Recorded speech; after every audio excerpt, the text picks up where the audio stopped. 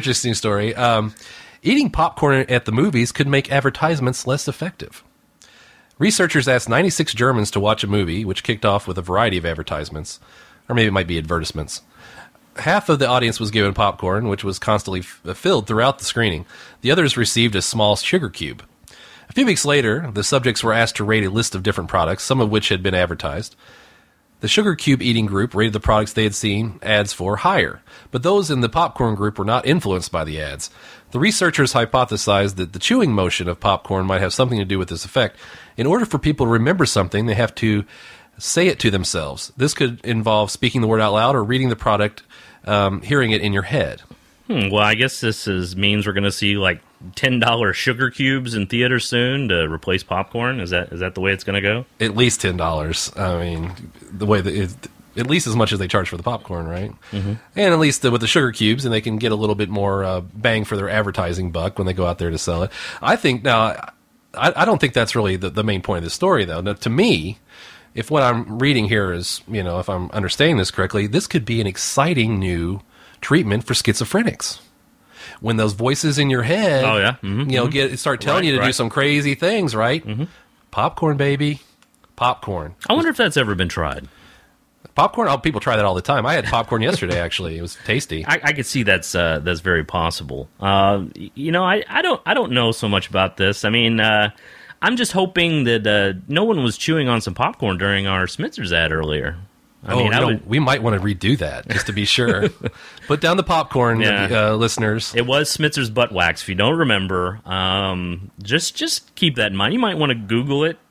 Just Google butt wax. It should be the top link. You could Bing it too. Yeah. Maybe not. You could probably Bing it to it. I don't know. Might be kind of weird. No, honestly, I don't think we have anything to worry about. I think our audience is more of the sugar cube sucking crowd. Right, exactly.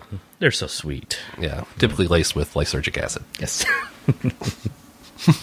So, you know what? Apparently, marmoset monkeys are found to be very polite conversationalists now. Monkeys? Why is every story we do about monkeys? I don't know, but they're cute. Monkeys are very similar to humans. So now, are marmoset monkeys, are they similar to boffins? Boffin monkeys? It sounds like it. I'm not even familiar what a marmoset monkey is. And I wonder what kind of conversation these boffins had with these monkeys to find out they were so polite. Anyway, the researchers said that marmosets have two features in common with people. They're generally friendly with one another, and they communicate primarily by producing vocal sounds. Apparently, those are the only two common features between these monkeys that we most likely evolved from. They've clearly never seen you without your shirt on. There's certainly more features. Those features are likely to promote self-monitored give and take that a good conversation requires, they said. In experiments, the researchers found that marmosets don't call at the same time, but rather they wait for each other about 5 seconds after another one is finished before responding. In other words, the researchers said, they appear to follow a set of unspoken rules of conversational etiquette. Now, I just have to say, how much... we find all these great things out about monkeys, and apes and stuff. How much of that is just because they're the only animals that we're, testing? If we were testing other animals, would we find that they all do this stuff? I mean, I don't know. Well, there's people, we've also covered these other stories, and you're right, it is a lot of times monkeys. Like, we had a story a couple weeks back about monkeys whispering. Now we have this, so... Am I assuming because of this whispering and because of this politeness that they're not actually throwing their shit at us? They're really sharing. Yeah, you're right. You're right. They might be communicating through feces. Right. So, maybe we shouldn't get so upset about it. Well, the only way I look at it, at least in the future, those cyborg monkeys will at least be polite about it when they take over the world. I do apologize, sir, but I'm going to rip your head off now. Well, and that's going to be the case because they're being, developed as cyborg monkey butlers. Mm-hmm. Yeah, right. So they're going to have that, they're going to be, pretty polite and helpful. British accent, most likely. Yeah, I mean, I'm starting to get kind of excited about this story. I think for next week's podcast, we're actually going to put two marmoset monkeys behind the mics, and just see how much better they are than we are. And might do better. We step over each other all the time, so they might be a little more polite. Well, I mean, last week you were throwing poop at me.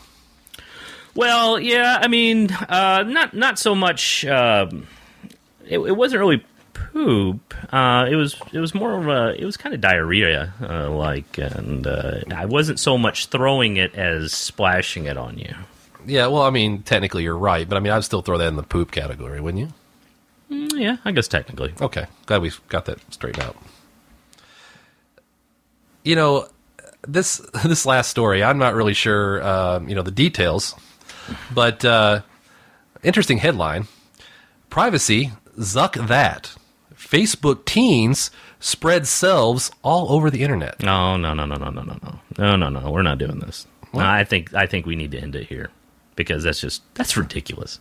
Well, I mean, I think, we started, we had Latin Curves earlier. I was a long time subscriber to Latin Curves, and there was actually a teens category on Latin Curves, and it was on the internet, and there was some spreads going on. You know what that music means, right? Yeah. You just cut me off. Yeah. For good reason. For good reason. I am not a marmoset monkey. And I'm not necessarily going to be as polite as a cyborg monkey butler Terminator. That's it. I've got some shit to throw at you, buddy. So this is Vince and Chris, and we'll see you next time. Goodbye.